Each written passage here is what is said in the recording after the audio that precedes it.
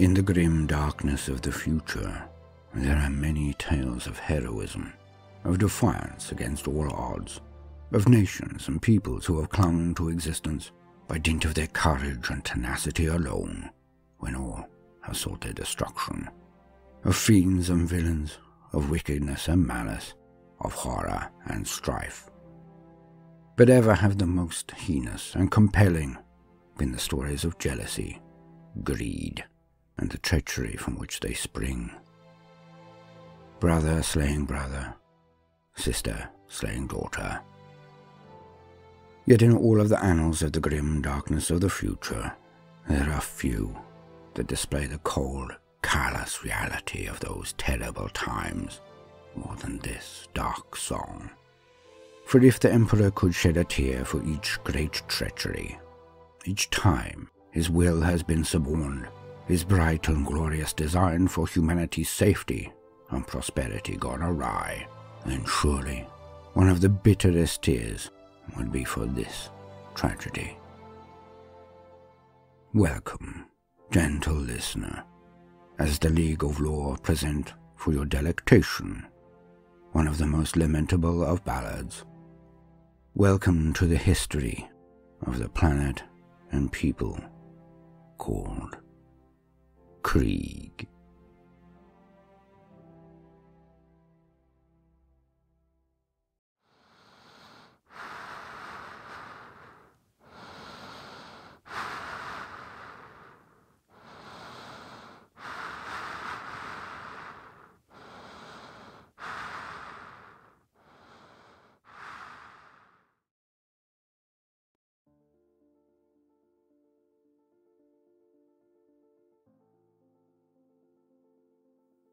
In the Imperium of mankind, the empire which spans the Milky Way galaxy of the grim darkness of the future, which is said to contain 1,000,000 worlds, there were few that could match the planet of Krieg. A hive world with towering megacities that caressed the skies, each with subterranean vaults that bore deep into the ground. But outside of these sprawling hubs, the skies were blue, the fields were green. Beneath the ground lay rich deposits of minerals and metals aplenty. Above it, in orbit, the world was encircled by satellites for its defense, ports for its many commercial ventures, a mercantile world at the very heart of its region of space. A world of wealth and plenty, almost unheard of elsewhere in the Imperium. Alas, for with their growing affluence, prestige, and power, came the slow creep of the greatest of rots, the most cardinal of sins, pride. The world's teeming citadels were each ruled by a single family, often a single man or woman. And as is universally known, pride goeth before the fall. For the ruling elite became enamored of their power, jealous of their wealth and prestige, and slipped along the pathway towards isolationism, petty grudges, Machiavellian courtly intrigues. They built their defences, forging nigh on impregnable bastilles of their hives, and begrudging the resources that were tithed to the Imperium. They never saw that their prosperity was bought by the sacrifice of others, that due to them never seeing the horrors which the Imperium's armies fought, they could not encompass their place within the whole. The dire need for the interior of the Imperium to support the never-ending wars fought on its fringes. And so, we visit the birthplace of the crime, where it all begins. The scene, a palace of astonishing opulence, at the top of the highest of spires, in the largest of the hives. The home of the chairman of the Council of Autocrats, the ruling body of Krieg. 3 of the world's most powerful men, the autarchs, sit around a table of marble and gold filigree, supping on amasec of a rare, powerful vintage, and thus they sow the seeds of the future. So, here we sit again, counting the cost of a tyranny that takes and takes, but gives us nothing. Hear, hear, Chairman. They are like unto a leech that grows fat on our lifeblood.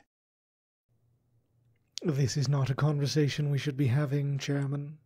The Imperium is not known for its clemency to those who break faith with it. You lack a spine, Turgenev, and perspective. Your hive is almost paltry compared to ours. You do not see the vast shipments of our toil lifted into the skies and onward to an entity that gives us nothing, while sapping our strength. And for what? Protection? Ha! It's a racket. They are like hoodlums who offer to protect, while hiding behind a threat of punishment if we do not pay them, like the lowest hiver gangs. Perhaps your defenses are high enough that you can survive an orbital bombardment from the fleet, the navy. We are not all in that position. Have you considered that your lack of defences may well be caused by the very ties to the Imperium? How much could you bolster your bulwarks if you were free of this oppressive yoke, if the wealth you generated were not stolen? Oh, I agree, but the Emperor commands it. We are all human, no? Can you actually see them lifting a finger if we were beset by Xenos? Can you? We pay them for nothing. Nor is it the Emperor's will. It is the gaggle of greedy nothings that sit on the High Council of Terror. There is probably no Emperor at all. A fairy tale to gain compliance, a fiction used to force us to our knees. I must agree, Belikov. I have dealt with these delegates of the Administratum, the Ministerum, nothing but petty bureaucrats. But also, you lack perspective, Turgenev. The Imperium's fleet and vengeance is a bogeyman. It is not real. If they are beset on all sides, as they claim, and use to justify our tithes, then they have not the resources to bring us to heel. If they are not beset, then their fleet, their armies, are not as all-consuming and all-pervasive as we are told. A hollow threat. And our hives have their defences. Our orbital arrays are macro cannons. Any fleet would be torn to shreds before it reached orbit. And when there, we would annihilate them. The truth is that no matter the reality, if they are actually fighting wars, or if they are lying, they will not have the power to take Krieg. We really are beyond their ability to bring to heel, if we but throw off the shackles of their propaganda. All you have to do, Turgenev, is believe in Krieg more than you fear the spectre of the Imperium. I will mull it over. Don't take too long, Turgenev. We are almost ready. The Feast of the Ascension is only a month away. Because in this fight, I tell you straight, you are either with us or against us. Now, Belikov, we are all friends here. I'm sure Turgenev will come to his own decision, and that decision will be the right one. Just give me more time. I see the merit of your plan. I am just concerned for my holdings. I will bid you farewell. I have matters to which to attend, and things to set in motion if my hive is to be prepared. Chairman Belikov. As Archon Turgenev rises from his seat and politely nods to his colleagues and leaves, the remaining two hunch over, or conspiratorially. I don't think he will draw up the gumption. Spineless. It's a large step for a worm like Turgenev, but he will come around. Our forces are being quietly moved into position. When you give the word, Chairman, we will fall on these loyalist elements of the Guard from all angles. I have already made sure that their resupplies are being delayed. All goes to plan. Then, soon it is time to initiate Phase 1. Martial law. We can then remove any obstacles. If Turgenev makes any moves to inform the Guard, the rats amongst our land, then we can use the emergency executive powers to remove him. We can also justify the open movement of our men. If we do this right, Belikov, it will be over in days. Oh, we will. All is going to plan, as I said.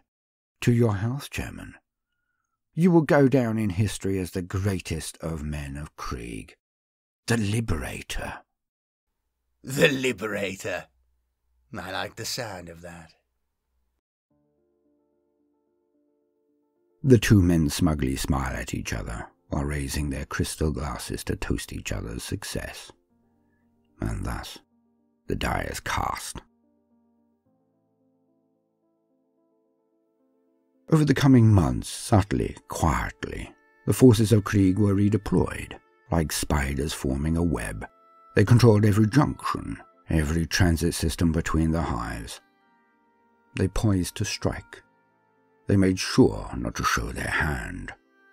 All of the council were as one. Only Turgenev vacillated. Only he. But then, none of the others had Colonel Jurten sharing their hive. The commander of the Imperial Guard station on Krieg, Colonel Jurten was not a man to be trifled with, and certainly not by the likes of Archon Turgenev. When they were almost ready, their plot about to hatch, they set the board with their penultimate move. All across each hive on the entirety of Krieg, the word went out.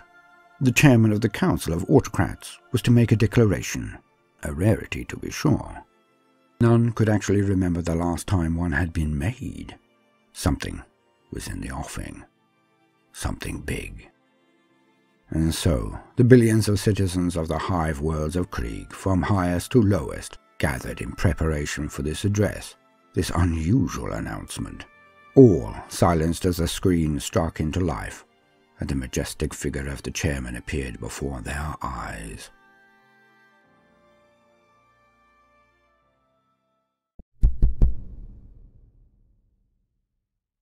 My fellow loyal citizens of Krieg, it is with a heavy heart that I must disclose to you that there are vipers amongst our number, wolves amongst our flock. We, the Council of Autocrats, your leaders, your shepherds, your defenders, your lords, we have kept from you the rise of these vermin.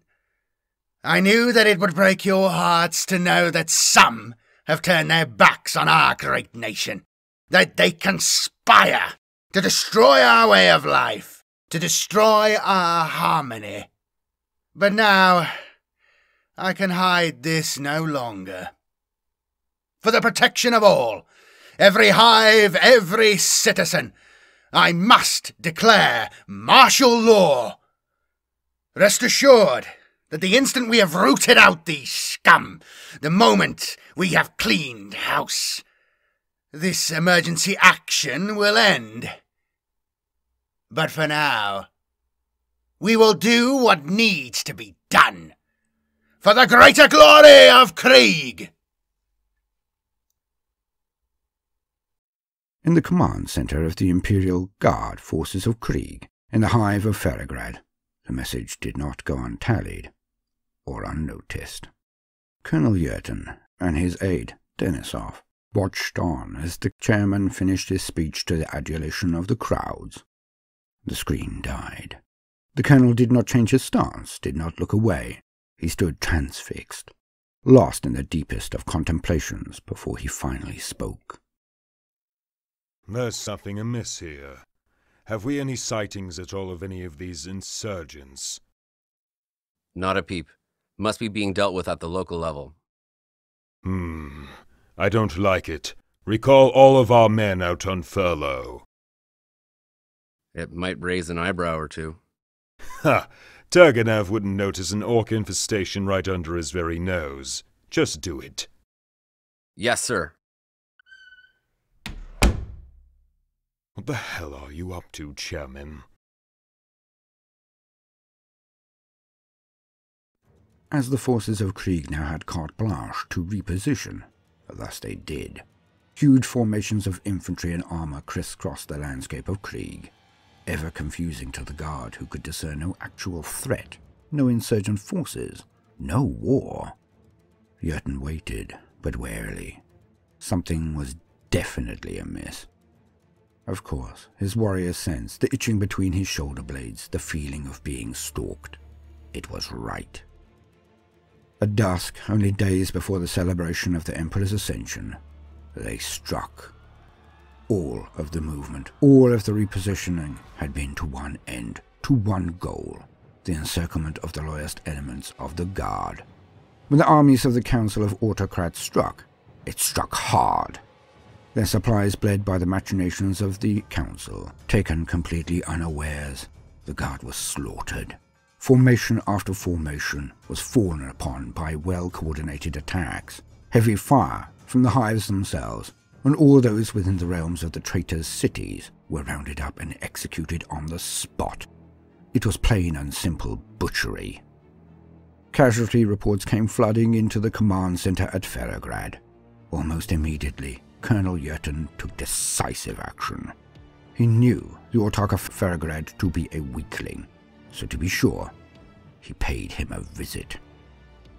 The guards of the palace at the top of the spire of Ferrograd moved aside with alacrity as the battle-hardened and dour-countenanced men of the Imperial Guard flanked their colonel. None stopped them as his entourage threw back the doors to the audience chamber where Turgenev sat, his menials scattering before the thunderhead that was the delegation of Guard. Colonel Jurten did not miss a step as he marched directly to the foot and then up the stairs, up to Turgenev, who now sat bolt upright on his throne-like chair at its summit. He looked directly into the eyes of the palace fop. What is the meaning of this? Barging in here like this? What has gotten into you, Jurten? I am going to ask you one question. Did you know about this?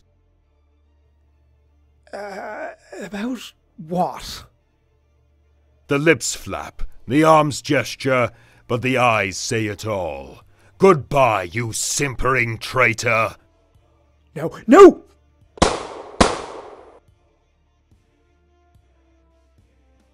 We have secured the hive. The message has gone out, sir. Remaining Loyalist forces are heading here at maximum speed. Those that are left. The hive secured, the remaining Loyalist forces fled to Ferrograd, all the while harried and punished by the armies of the treacherous Council. Trapped in the one hive with a fraction of their forces, the result seemed to be inevitable. Krieg would declare its independence, would cease to be a part of the Imperium, and there was little Colonel Jurten or any of the Loyalists could do to prevent it. Or so it seemed. Jurten made one last desperate plea to the greater Imperium, alerting them of the events on Krieg and raising a call for assistance. But the calculations of the Council of Autocrats was correct. The Ministorum ad Administratum weighed the costs. On the one hand, Krieg was wealthy and had rich deposits of minerals, a vast industry, a gem without measure. But on the other hand, there were the layered defenses, the orbital platforms, the powerful cannons that they had installed that could bleed any fleet in orbit, and bleed them badly. The calculations were swift and simple, the result foregone.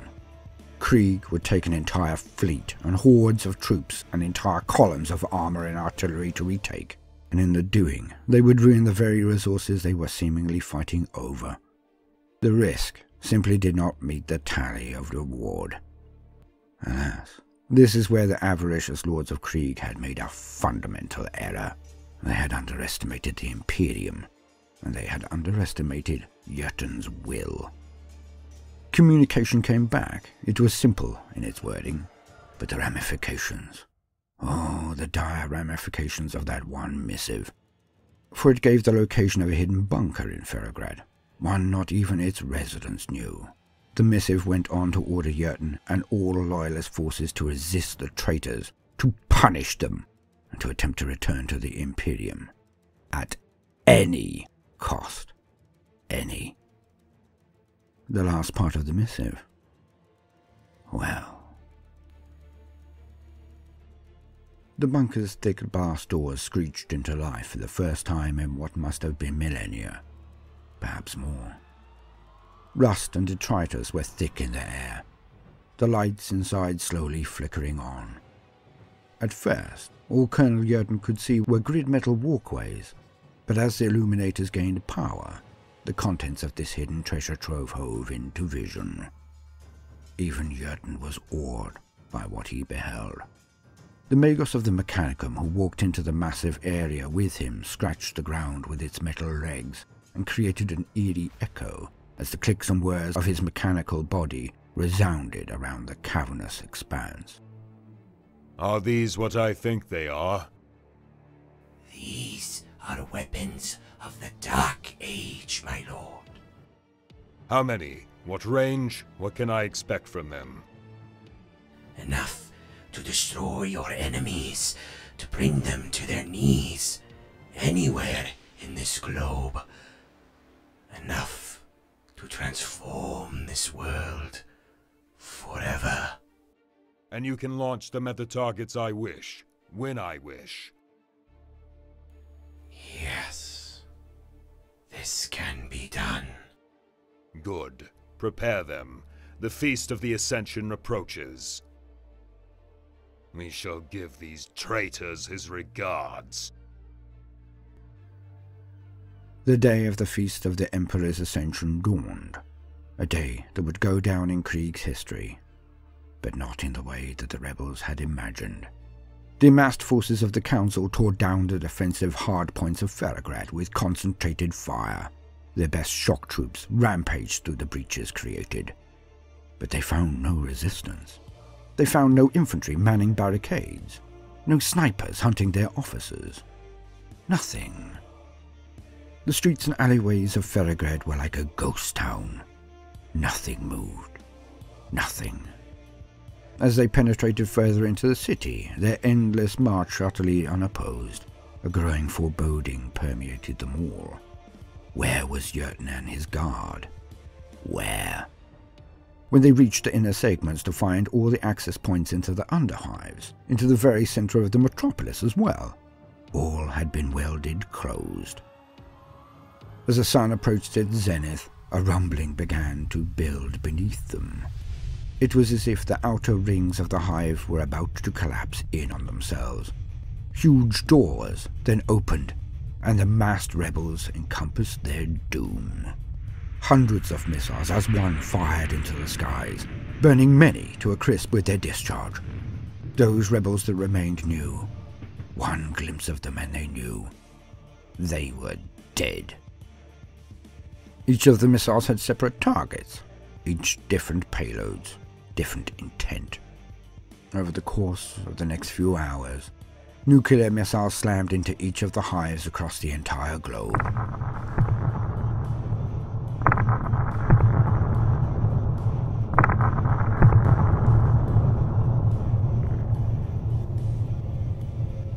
Some touted powerful defensive shielding, many did not.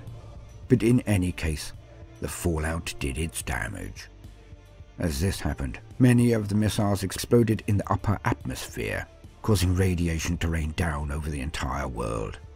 Others of these weapons of annihilation from the dark age of technology were designed to create a firestorm that whipped around the entire planet, burning every inch of its open expanses, its verdant fields, its rich orchards, vaporizing its seas, claiming every single last living thing outside of the hive cities, and many inside. For the rebels were utterly unprepared for the devastation that had been unleashed by Yurden. Krieg burned. But even when the fires finally burnt out, there was no escape, no respite. For the sun was clouded by masses of detritus thrown into the upper atmosphere, and a nuclear winter ensued. Krieg froze. On the day of the Emperor's Ascension, through the actions of Yurden and his Magos accomplice, the rebels felt the full wrath of the God Emperor, and billions of lives were snuffed out. Then billions more froze, or their skin slipped off them and their hair dropped out in clumps, Their eyes were made sightless, and their teeth were left in any food that they attempted to consume. Death was set loose to stalk the land, unfettered and insatiable. Krieg was destroyed.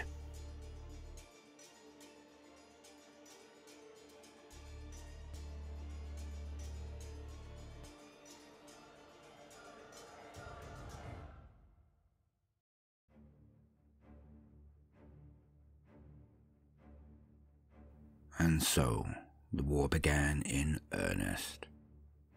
The nuclear, chemical, and biological carnage unleashed by Jotun evened the odds. So high a toll had it reaped. The forces of the rebels were reeling their beautiful cities, their lush land, mostly destroyed. All were forced into a subterranean existence, like too many rats in a cage too small. Never would there be quarter asked nor given. To the rebels, the Imperial Guard under Jotun were the worst of all war criminals. They had butchered billions, had performed the ultimate crime of bringing Krieg low, destroying its people, its lands, its seas, its skies, all for the love of a fictional character somewhere far distant in the darkest reaches of space. They had killed Krieg for millennia, if not longer. They were the most vile of fiends. To the Loyalists, the rebels had turned their back on the God Emperor, the Imperium, and all of humanity out of the basest of motivations, greed. They had damned every soul on Krieg for nothing more than wealth.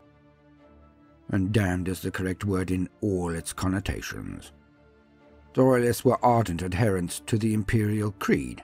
They loved and worshipped their God, the master of mankind, the Emperor. To them, all of Krieg, every man, woman, and child, had been denied the heaven of a place at his side.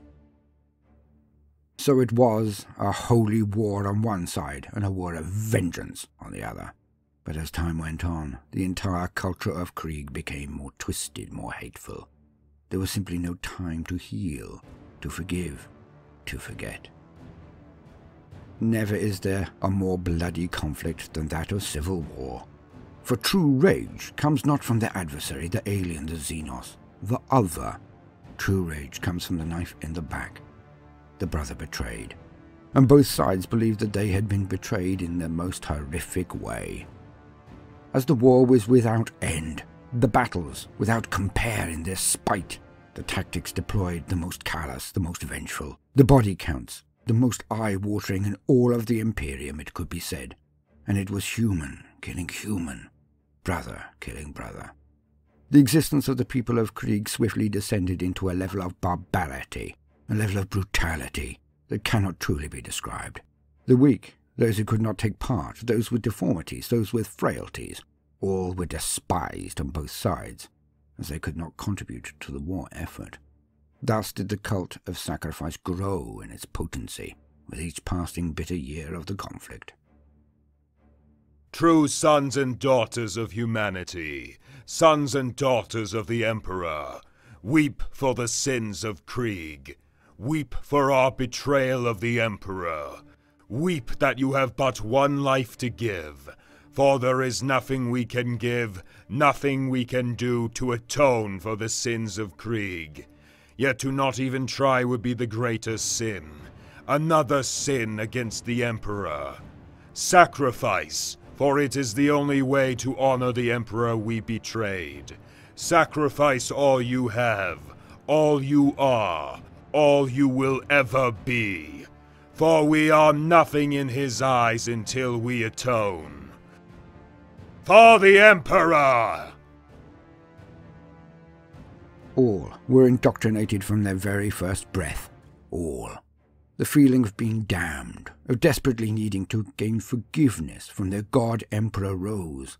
As the death toll mounted, it seeped into the very subconscious of the people of Krieg. No sacrifice would ever be too much. Many would say that this was madness. This is madness.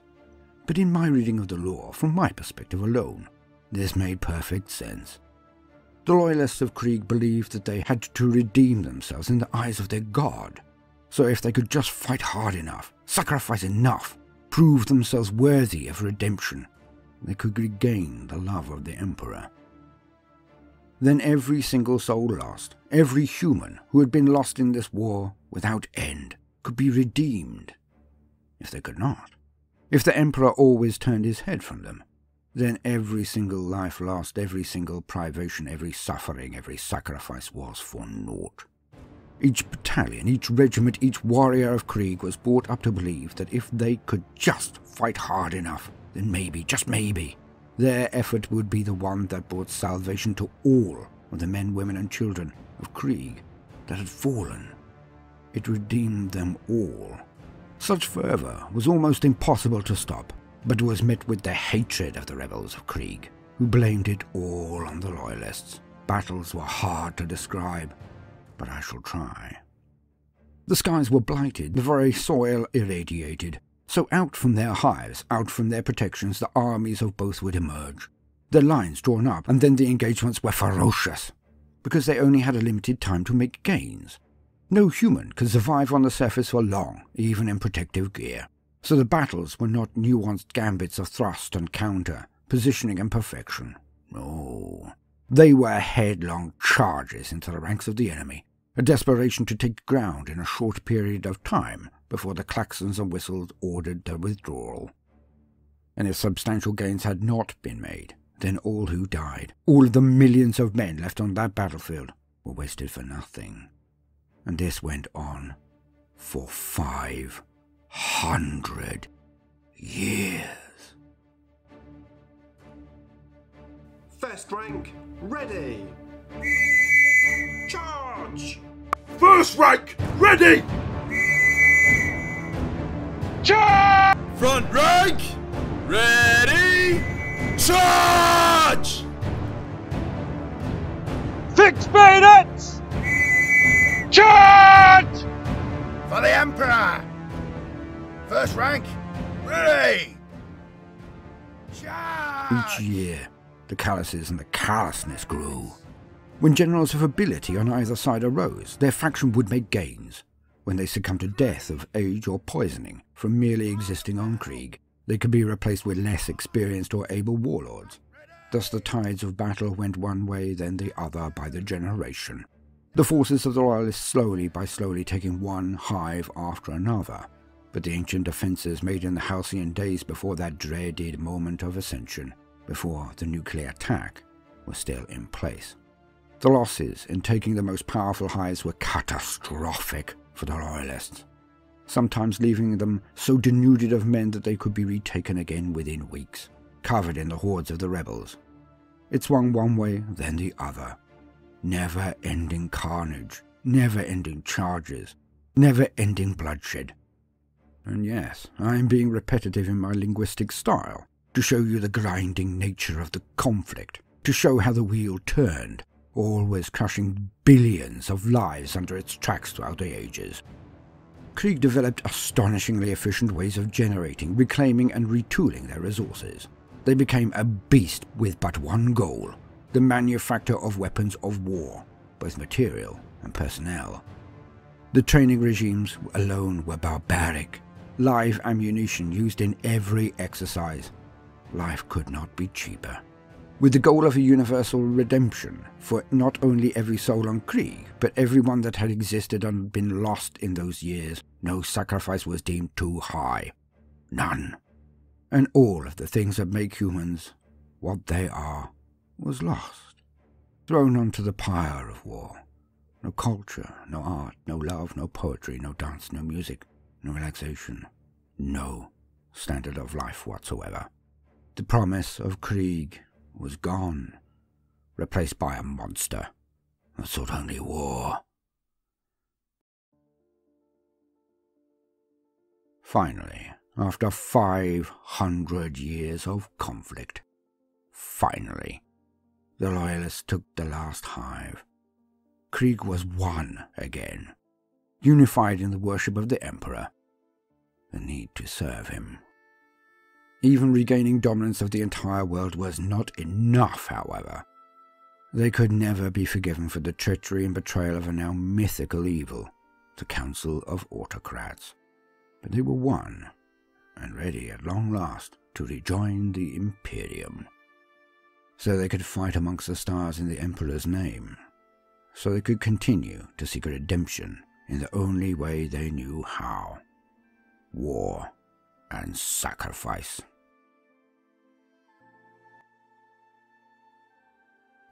And Administrator Menial, hunched in gait, debasing himself in his very stance, entered the room of his direct superior. He hovered unmoving, his eyes down, bent in a half bow, awaiting the attention of his coordinator. Get to the point, or I will have a new servitor by the end of the week. Spit it out. The menial did not raise his head or his eyes as he said, "It is from Krieg." Where? It is a world that has not been in contact for near 500 years. We had written it off, but they are now back? Let's see what they want. Then we file it. Probably another cry for help. Why these backwater holes believe we have time for them, the Emperor alone knows. They say they stand ready to rejoin the Imperium. They offer men, soldiers. The menial took a few halting steps forward to reverently place the document on the desk before his master. Interesting. Send it up the chain. A message had been sent to the Munitorum, who had considered it, and then officials in both departmento had agreed Krieg was a hellhole. All knew that. Thus one regiment was to be requested of them, just one. A trial to see if they could provide anything of worth to the wider Imperium, for it was well known that the world was blasted death world. Gone was its splendor, and thus its use. Within days, the same menial returned to his master's office. "We have a response from Krieg." The coordinator did not look up from his cogitator, just beckoned with his hand. The menial approached and laid the document in front of him. When the coordinator's eyes finally took in the document, the surprise was palpable. "They say they have 20 regiments ready and armed. It gets more interesting as well, sir." They said what? 20 regiments, requesting the most difficult war zones. They're either lunatics or deluded. Send it to the Departamento Munitorum. Let's see what they think of this madness. A dispatch was sent to the Munitorum immediately. The response from the Munitorum was tepid at first, excitement at the resources, if not astonishment, but many made bold claims, and many failed in these claims. Krieg. Well, they make all the right noises. Let's see if they can actually perform. They're either lunatics or delusional. They request hell? We have plenty of that. Prepare dispatch orders. And thus the 20 regiments, fully armed and equipped from Krieg, were deployed, as they had requested, to the most hellish war zones within transit ranges. The speed of their recruitment, the ability to raise, train and equip their own men, and in such numbers, was not to be underestimated. But the proof of the pudding, as they say, is always in the tasting. So in a rare move, the field commanders of the forces of those wars in which they had fought were contacted and collected. A candid discussion needed to be had. With 4 generals in the room, the Amasek flowed freely and went down well. Finally, the question all awaited was posed. "So, you have all had victories in what were previously deadlocked situations. I have no doubt it was your brilliance that achieved these results, generals. But what of the new regiments, the men of Krieg? What say you, General Valrak?" "Yes, they can fight. Like madmen, they can fight. Krieg will be a worthy addition to the armies of the Imperium." General Gersh, General Alchemist. Krieg, they do the job, but they aren't what you'd call standard. They don't play well with others. I agree. They cause far too much trouble when deployed alongside other regiments. But the results are there. They are lethal, Insane, almost. But if managed, they will serve the Emperor well. Thank you for your candor, gentlemen. Now, this amasek isn't going to drink itself. Let us toast your victories, the victories of the Imperium, to the Emperor. At that, things changed on Krieg. The Munitorum and Administratum began the rerouting of resources, technical skills and transport to make Krieg the very heart of its region again. But this time, the only thing that came in were resources, and the only thing that left were regiments of men. Fanatical men. Men who would die for the Emperor without consideration, without restraint. And the Commissariat were shoehorned into the regiments. But unlike any other force, their remit was not to encourage the men of Krieg. It was to restrain them from throwing their lives away. Also, their secondary task was not to instill faith, as that Krieg had in such abundance that they oft outshone even their own commissars. But they were to coordinate with other forces in the field. For left to Krieg, they would tell all and sundry that they were weak, lacked faith, and were cowards. So the commissars were left to act as mediators between this most bellicose of all regiments and the Militarum, the Guard, and wide. But an obvious solution developed in the Munitorum. A very simple one. If Krieg could not work with others, well... Stepping out of the chambers of the High Lords of Terror themselves, the Munitorum and Administratum officials walked at an excited pace down the hallowed corridors and discussed the results. The High Council of Terror has passed judgment. Vitae wombs have been approved.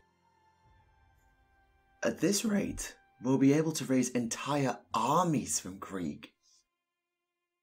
Such was the effectiveness of the Death Korps of Krieg. Such was their need to be placed as far from other warriors of the Imperium as possible, that such drastic and intensely questionable measures were to be employed.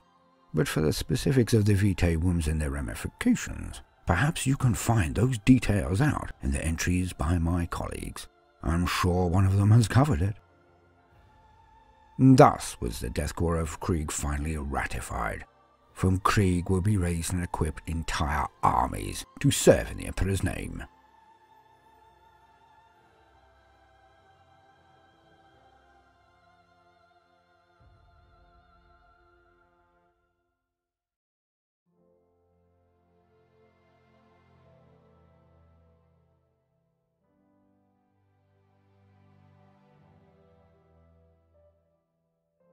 But here is the rub. The ironic tragedy of it all. The Emperor, the master of mankind, the architect of the imperial truth, the Lord who crafted and then led the crusade to free all of his people, all of humanity from the yoke of tyranny. He would never have wanted this. And if he ever were to awaken, if the Emperor were ever to be healed and walk amongst his people again, he could crush the fighting spirit of the men and women of Krieg.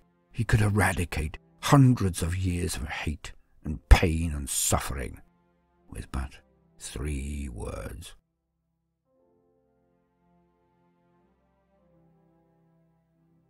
I forgive you.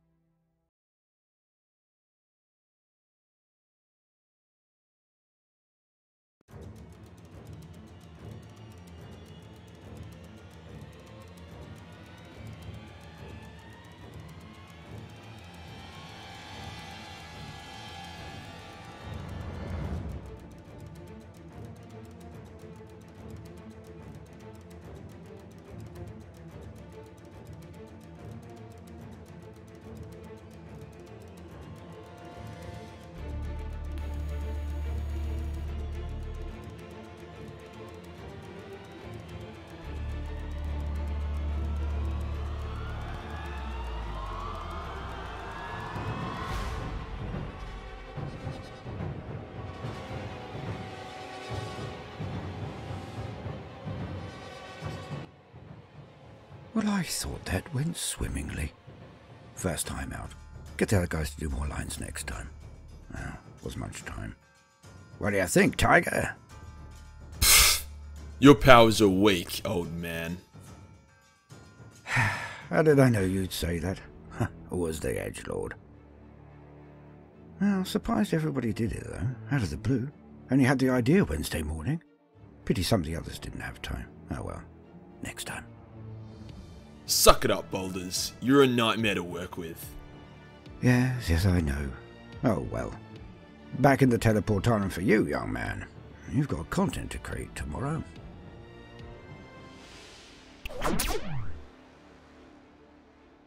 What a mess.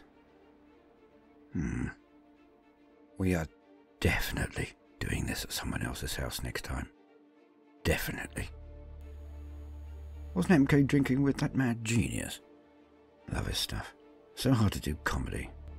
Never going to please everyone, though.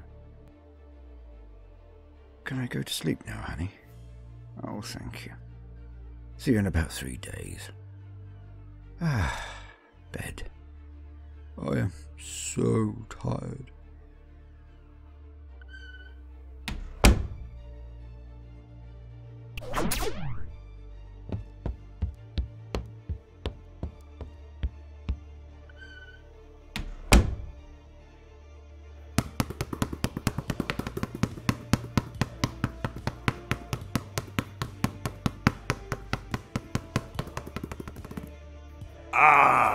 Greetings, Baldermort, guide to Warhammer. I have come to this your realm to inquire upon thine skull and ask you if you mind me asking something we all wish to know the answer to. Hi, Alphabusa. Are you aware that you are bald? Yes, I did. The slapping helped underline it, though. Go on, off to the sofa bed with you. And do me a favour, stop drinking with Valrak and MK, will you? Come on. Thanks, that is all. Please have a good one, and thank you again.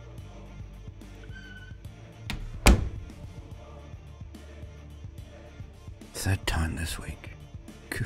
I've got to take his teleportarum keys off him. Right, bed.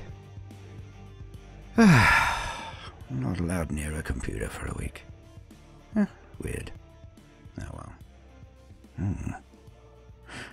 Just hope everyone remembers to have fun. Toodaloo.